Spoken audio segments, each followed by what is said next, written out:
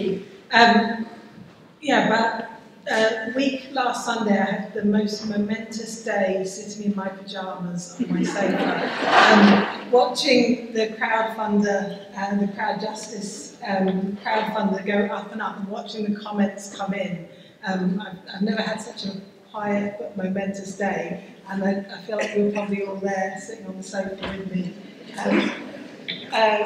donating and commenting and sharing. And I think there's going to be quite a long journey ahead on the court case, and actually I've been misintroduced. I'm not going to talk very much about the court case because I can't at this point. I'm going to talk about the work that I did and the things that I wrote leading up to that. But I think you know, the message, just from the speed and the number of comments and donations of support that sent to say that this matters, that we're not going to shut up, and that we're not alone, I think is what I felt sitting on my sofa 2 Sundays ago. And thank you all. I feel such a responsibility taking that forward. So thank you very much.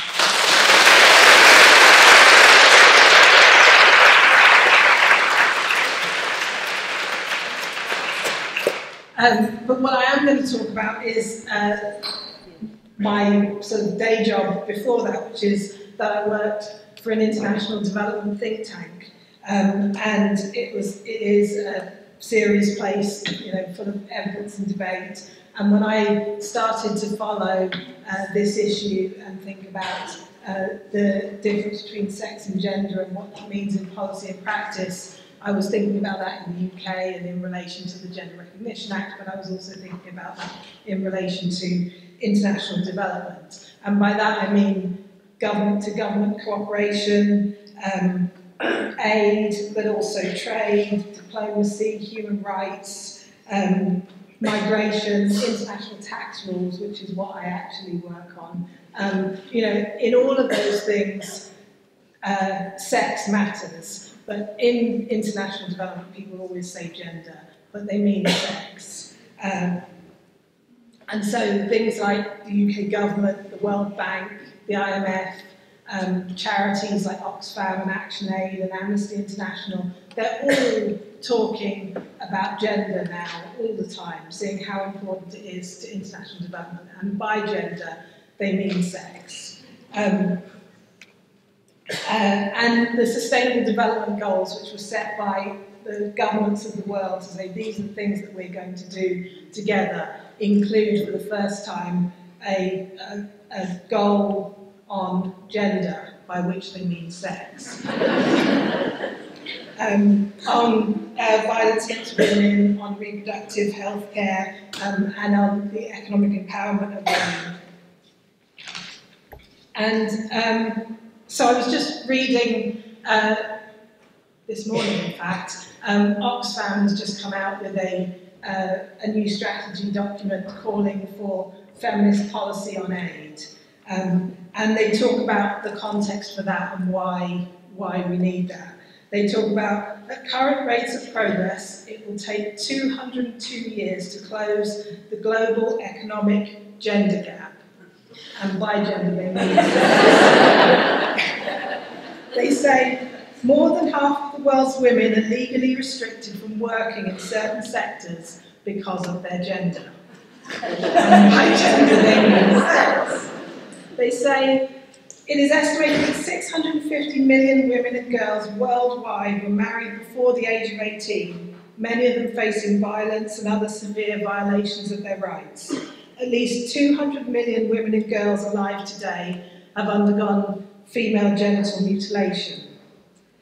35% of women worldwide have experienced physical or sexual intimate partner violence. Every day, women do 16.4 billion hours of unpaid care work, at least twice as much, and in some places 10 times as much as men. Each year, worldwide, more than 200 million women want to avoid pregnancy, but don't have access to modern contraception.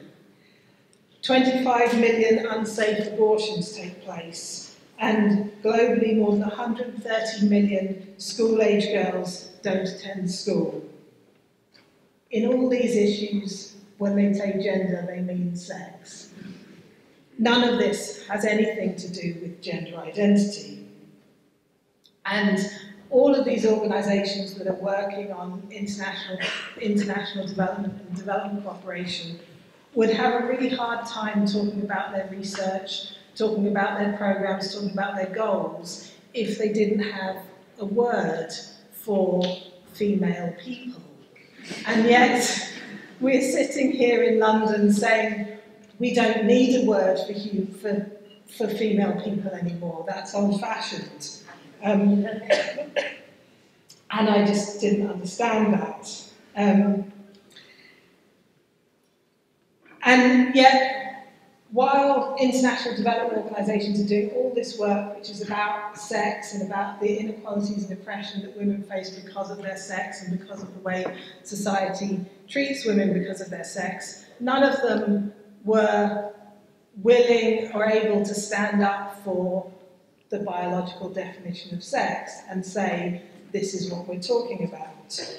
And many foundations that fund the work of charities, foundations such as George Soros's Open Society Foundation, but also many others, and particularly organisations working in the human rights field, have all started to push for gender self-identification and for replacing the definition of sex with gender identity. And none of them have promoted any kind of analysis or debate about what impact this will have on women and girls. It's all driven by compassion and inclusion, which I think we all share, but none of it's been underpinned by any kind of analysis of how this will impact on women and girls. And I think a lot of and I don't work on gender in development, but a lot of my colleagues do. They look at things with sex disaggregated data, they work on all of these kinds of issues. And I think people think if they just stay quiet, they know that when they say gender, they mean sex. And if they don't rock the boat, they can get on with doing that work, and that can be quite separate from the quite toxic debate that we're having here about the difference between gender and sex. And they say to me, why does this matter? If we're thinking about climate change, we're thinking about humanitarian emergencies, we're thinking about corruption, we're thinking about economic development and industrial policy. Why does this toxic debate that's going on Twitter and in some corners of Europe and North America matter?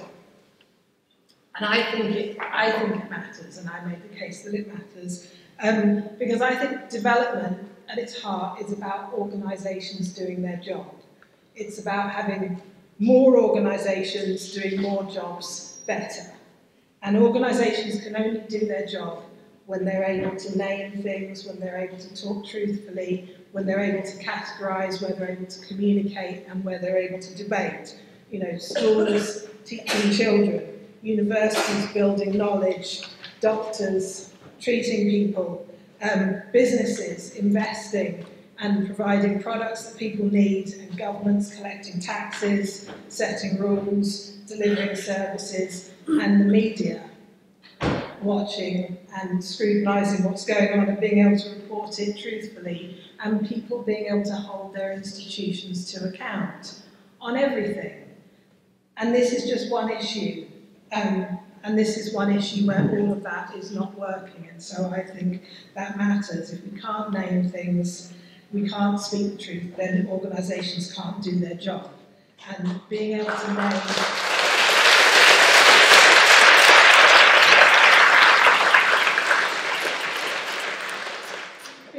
name the difference between men and women is fundamental. And if we can't name those basic truths, then our organisations become corrupted.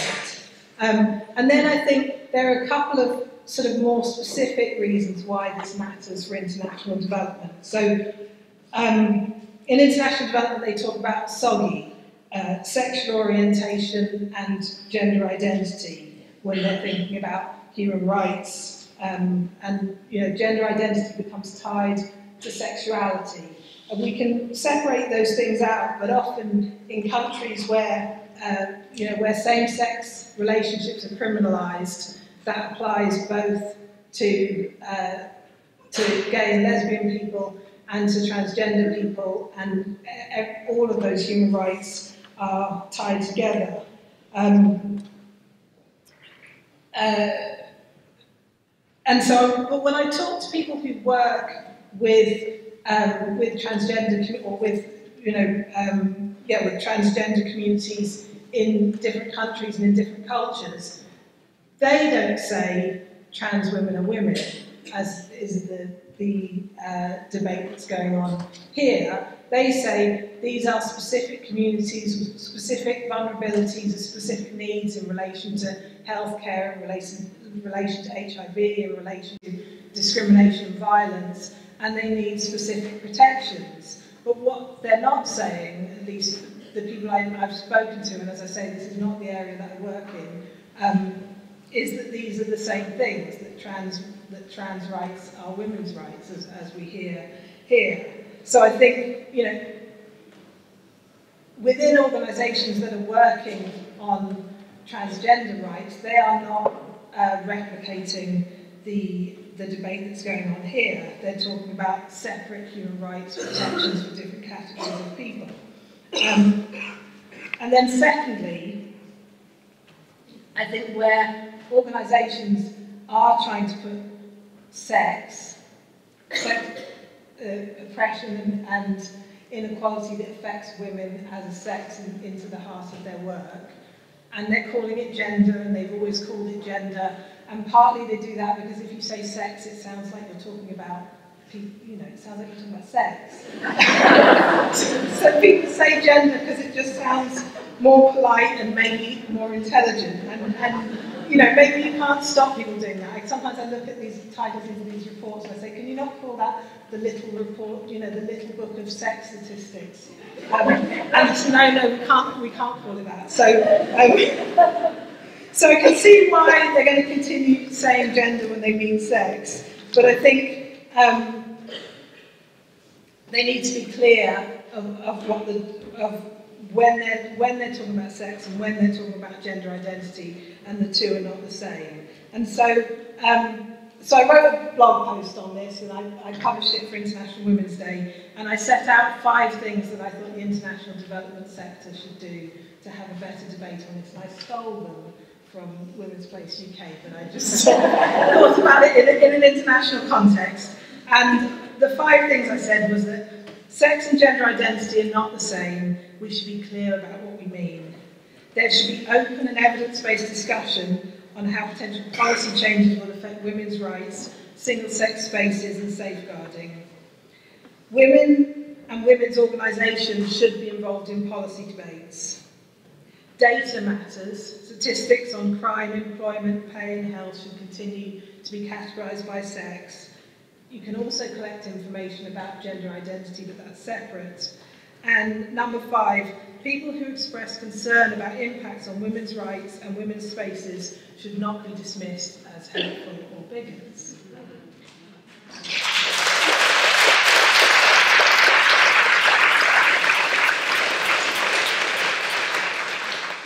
And I wrote in the article that you shouldn't have to be brave to talk about this. And I still think you shouldn't have to be brave to talk about this. But it wasn't a single tweet, but having tweeted about this issue for a while and also circulated drafts of this article, there were complaints that I was talking about this and that it could be deemed as being offensive to some people, and ultimately I lost my job because of that. And so I am taking my employer to employment tribunal. It's a case on discrimination based on belief. So the question of whether having gender-critical beliefs is something that you shouldn't be discriminated against in the same way as any other serious philosophical belief.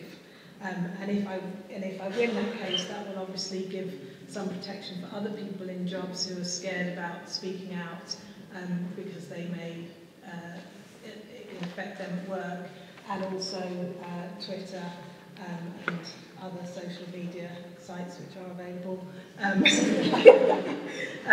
We'll also have to think again about discriminating against people for having gender-critical beliefs.